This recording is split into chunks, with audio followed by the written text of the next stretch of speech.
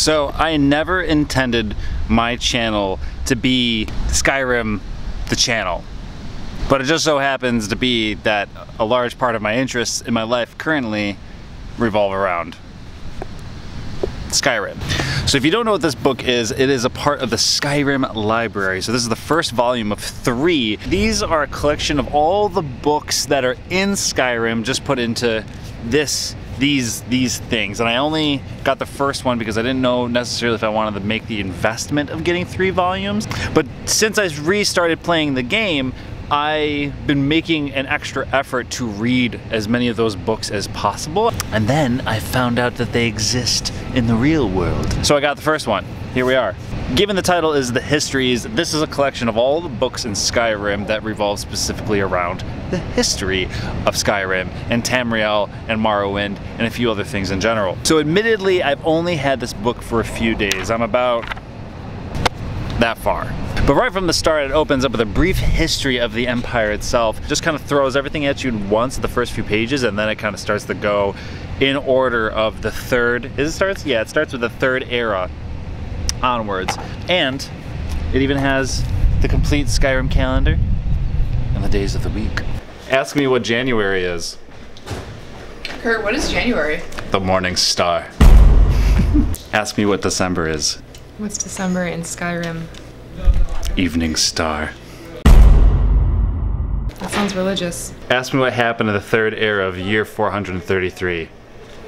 Kurt, what happened in the third era of the year 433? The Knights of the Nine are reformed. Here I am, reading from Silmarillion Light. And we shall read about the gates of solitude. Solitude? That's where I went to college. Wow. Story time's over with Becca. Tales of the tongues. Alduin's wings they did darken the sky. His roar furious fire and his scale sharpened scythes. Men ran and they cowered and they fought and they died. They burned and they bled as they issued their cries. So far, this is going to be my Bible, my source of history and worship. Throughout it, there's art. Oh, that's a lot of text. There's art, I promise. There we go.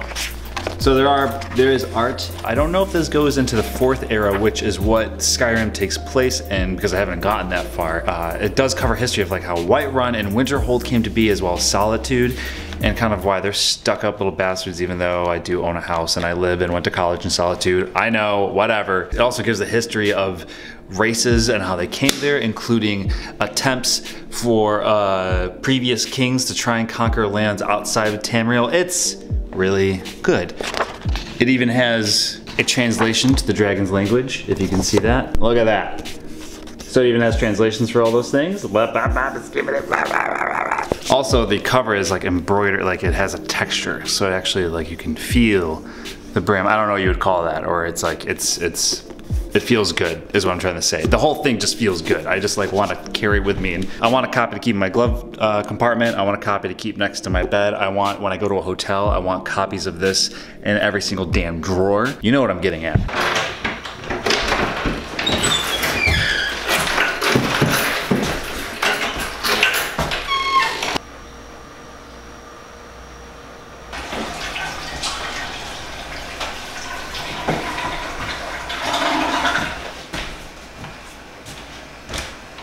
Did you know the Emperor of Tamriel, Pelagius, tore all of his clothes off at a speech at a local festival?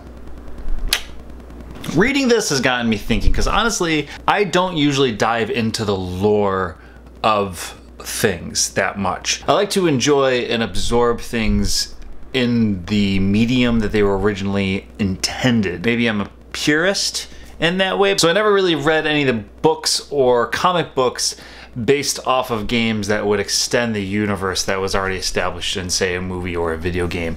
But then it got me thinking, and I watch movies and cartoons and read books that were once based off of comics or other books.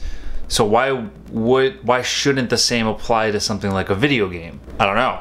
It's got me thinking and kind of reevaluating for whatever reason that I avoided books and things based off already licensed other jibber jabber. But that doesn't necessarily tie into this, because this isn't so much extending it beyond the game, because everything that's in this book already exists in the game. So if anything, it's a very literal extension of what is already offered there. So this one doesn't really count. So not only has somehow Skyrim managed to recapture my love for it so many years after its release, but it's actually starting to make me branch out and broaden up a bit and dive a little bit deeper into the kind of extended world of things that I otherwise, for whatever reason, ignored. It was, I don't know, I felt like, to me it sort of felt like published fan fiction, but at this point I guess really almost everything, if you really think about it, is fiction produced by people who were once fans of things. Unless it's a piece like, you know, if Mr. Bean and Swamp Thing fell in love.